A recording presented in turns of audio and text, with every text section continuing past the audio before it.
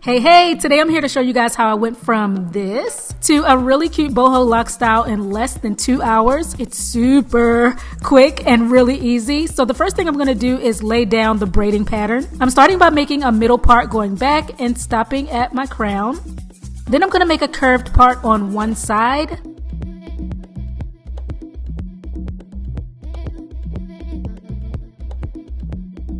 Clip that away and do exactly the same on the other side.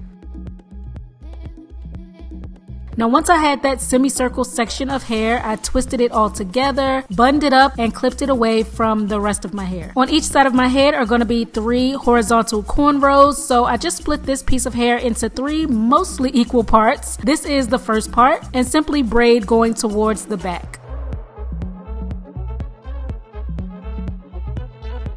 I'm braiding just until I clear the back of my ear, then I'm going to stop with that one and commence with the next cornrow.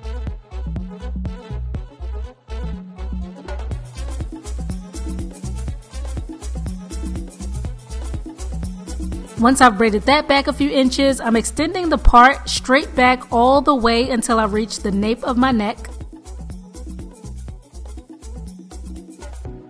And then with this top cornrow, I'm going to connect the 3 cornrows as I braid all the way down.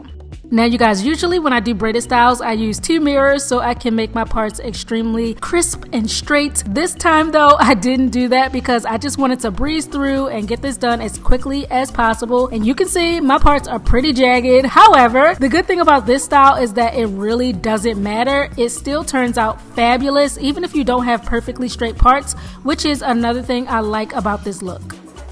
And once that was completed, I copied it on the other side of my head. Then with the rest of the hair in the back, I'm going to make 6 cornrows at the top, and those are going to feed into 3 larger cornrows toward the bottom. So I'm making thinner parts to start and braiding down about 2 inches, then start another cornrow and braid down the same amount. Once they're even, I'm combining them into 1 larger cornrow and braiding to the ends. Should look like that. And here's the back all done. 6 cornrows at the top, going into 3 at the bottom. With each loose end, I'm rolling it up and making it flat against the cornrow like this. Then I'm taking some weaving thread and a needle and securing the hair so it stays flush.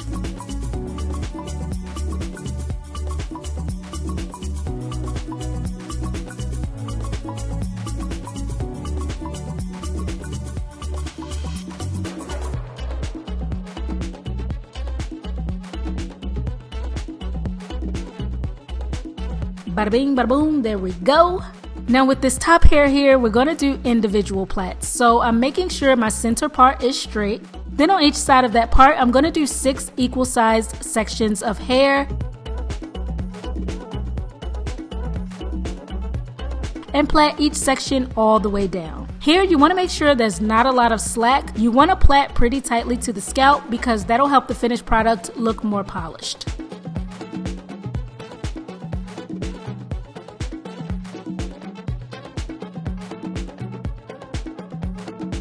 One side down, of course the exact same on this side, and the foundation is complete.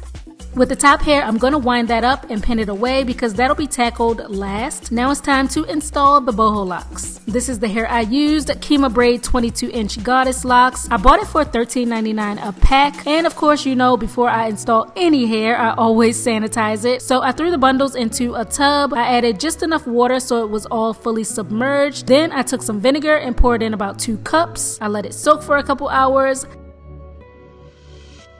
After that, rinse thoroughly under running water, wrung it out, then hung it on some hangers to air dry overnight, and the next day it's clean, fresh, and I won't get any itchiness or irritation when I install it. And I also wanted to let you guys know it absolutely does not smell like vinegar once it's dry because I always get questions about the smell when I show this process in a video. To attach the hair, I'm using a crochet hook. Make sure the hook is open, and starting from the back, I'm going to slide that open hook into the braid. Then taking the loop end of the crochet hair, attach it onto the hook. Slide the latch closed. Pull the hook over to the other side, then slide the loop of the crochet hair over, and while the hook is open, place the other side of the crochet hair into the hook, close it shut, then pull to feed it through the loop of the crochet hair.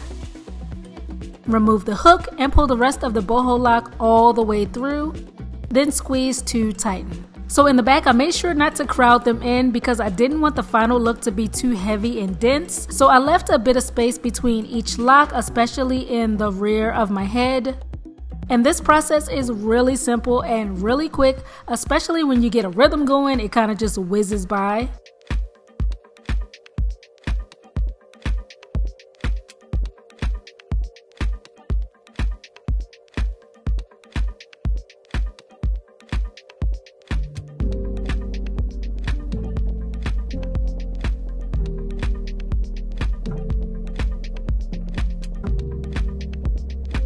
Now here is the process a little closer in so you can better see the details. I slide the open hook underneath the cornrow, attach the loop of the crochet hair onto the hook, close the latch, bring it over to the other side, slide the hair back, and with the latch open, place the other side of the lock into the hook, close the latch, pull that through the loop of the lock, remove the hook, and pull the remaining length of the lock through the looped end, pull down on the base to tighten, and that's it. And finally, with this plaited hair, we're going to do these one by one. So first, slide the open hook underneath the base of the plait, attach the loop of the lock, close the latch, feed it through to the other side, slide the looped end over, place on the other side of the lock, close the latch and bring it through the loop, then pull all of the lock through and tighten. You're going to be left with two pieces, the plait and the lock, and we need to turn these into one seamless piece. So the way to do that is by hiding the plait in the center of the lock, and all you have to do is place the open latch hook a couple inches down from the base of the lock and push it up and through the middle of the lock all the way until you get to the top. Once there, wrap the plait onto the latch, close the hook and pull it down, and that'll bring the plait inside the lock where it's hidden. Then you just repeat this process until you have the entire length of the plait fully hidden inside the lock. Insert the open hook a few inches down from where you see the plait sprouting from, feed it up through the middle of the lock, then place the plait onto the hook, close it and pull down.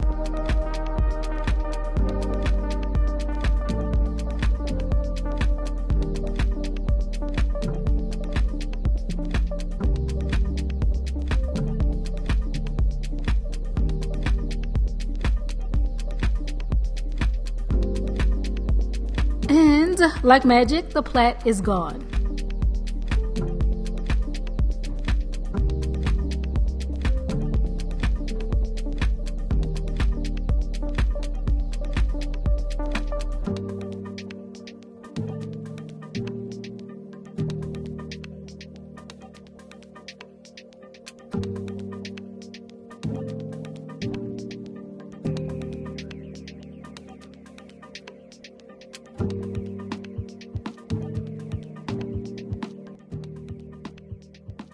Last thing I did was take some edge control and lay down my edges to finish off the style.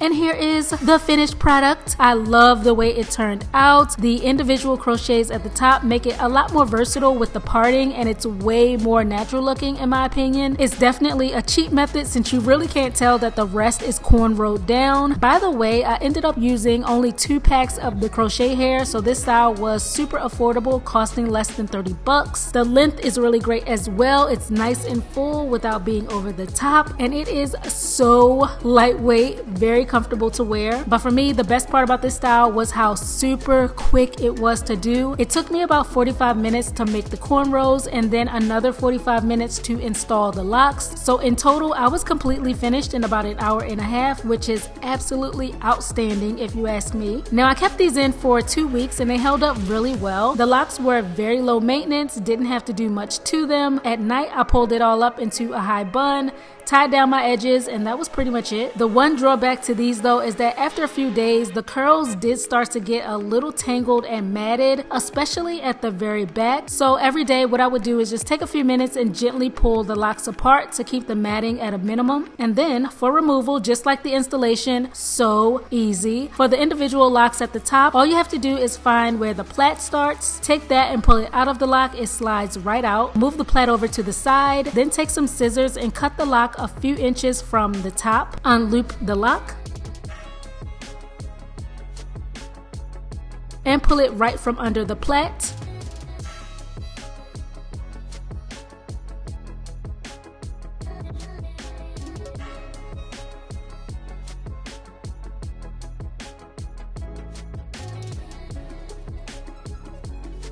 Now for the locks that are attached to cornrows, just cut the locks a few inches from the base, undo the loop, and pull it right off.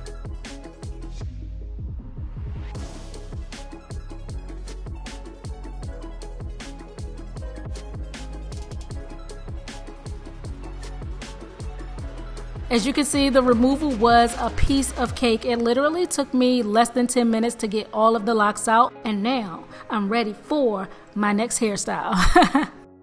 So yeah guys, I hope you all enjoyed the tutorial. Let me know what you think in the comments below, and I'll see you over on my next one.